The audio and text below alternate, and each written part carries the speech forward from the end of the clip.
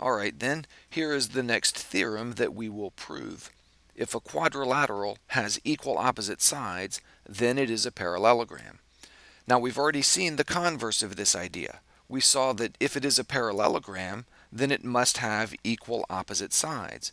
But this is a separate idea. Just because something is true doesn't mean its converse is true. So this idea requires its own proof.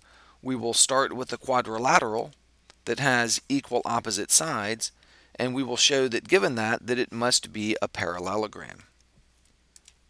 So here's the diagram. We're given quadrilateral ABCD, and we're told that AB is equal to DC. Those two sides must be the same, so let's mark them the same way. And we're told that AD is equal to BC. That is equal to that. So let's mark those two sides the same way.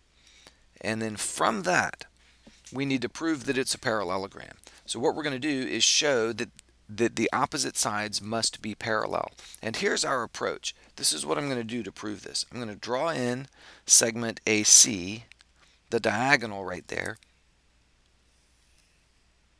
and that divides the parallelogram into two triangles.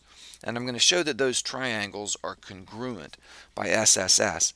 And then once that's shown, look at this. See this angle here? I'm going to call these angle 1 and angle 2.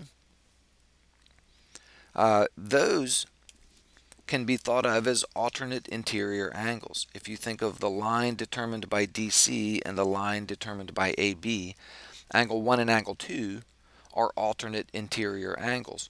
And we have a theorem already that says that if the alternate interior angles are equal, then the lines are parallel.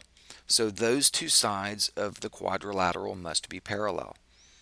And then we'll look at angles 3 and 4. I'll call this angle up here 3 and this one down here 4. And those are alternate interior angles for these two lines right here.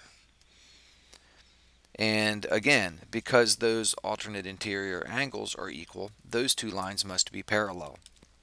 And then since the opposite sides are parallel, it will be a parallelogram by definition. Okay, so let's go through the steps here. First, AB is equal to CD, that's given, and AD is equal to BC, that's also given. And then we draw in segment AC, and I know that I can do that because any 2 points determine a line. So just write 2 points determine a line. There's one unique line that goes through those 2 points. Okay, next I say that AC is equal to AC, so let's mark that.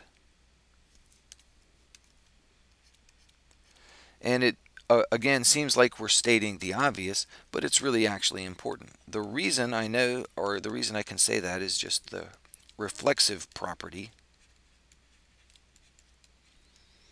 But I'm not just stating the obvious. I'm stating that segment AC as a side of this triangle is equal to segment AC as a side of this triangle.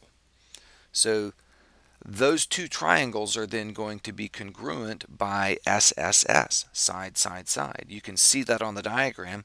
Let's write this in a way to make sure the correspondence matches. Look here, I'm going to start with this triangle and go around in this direction. And notice that I'm going through the side marked with 2 marks and then the side marked with 1. I'll write that as triangle ADC. And I need to go around the other triangle in the same direction. So I'll go through the side marked with 2 and then the side marked with 1. So that's triangle CBA. And you could do it another way as long as the correspondence is correct. But triangle ADC is congruent to triangle CBA, and the reason there is side, side, side. Okay, then the next step is if those triangles are congruent, then the corresponding parts are congruent. So angle 1 has to equal angle 2, and I'll mark those. So angle 1 equals angle 2, and the reason is because corresponding parts of congruent triangles are congruent. Now if angle 1 is equal to angle 2,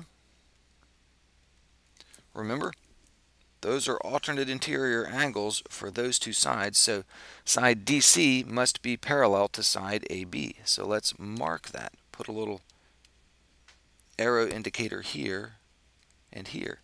DC is parallel to AB. And I know that's true because there are equal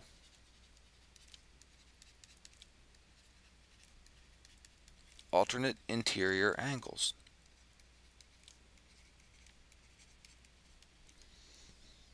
Okay, then my next step is going to be similar reasoning with the other angles. I'm going to say that angle 3 must equal angle 4. So let's mark angle 3 equal to angle 4. And those are also equal because corresponding parts of congruent triangles are congruent. Let's go ahead and write that. Angle 3 is equal to angle 4 because corresponding parts of congruent triangles are congruent. And if those are equal, then these other lines must be parallel. AD must be parallel to BC. So let's mark this one. I'll put a double triangle here to distinguish it from the earlier one. A little double arrowhead. So AD is then parallel to BC, again, because equal alternate interior angles mean that the lines are parallel.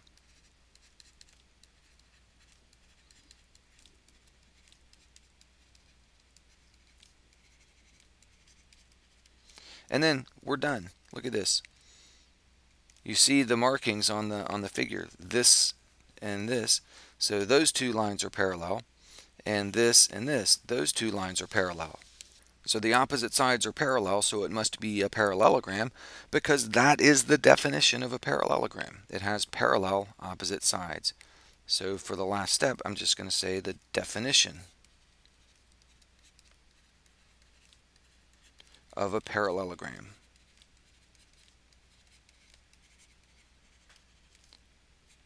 Okay, and now it is now proven that if the opposite sides are equal, then it must be a parallelogram.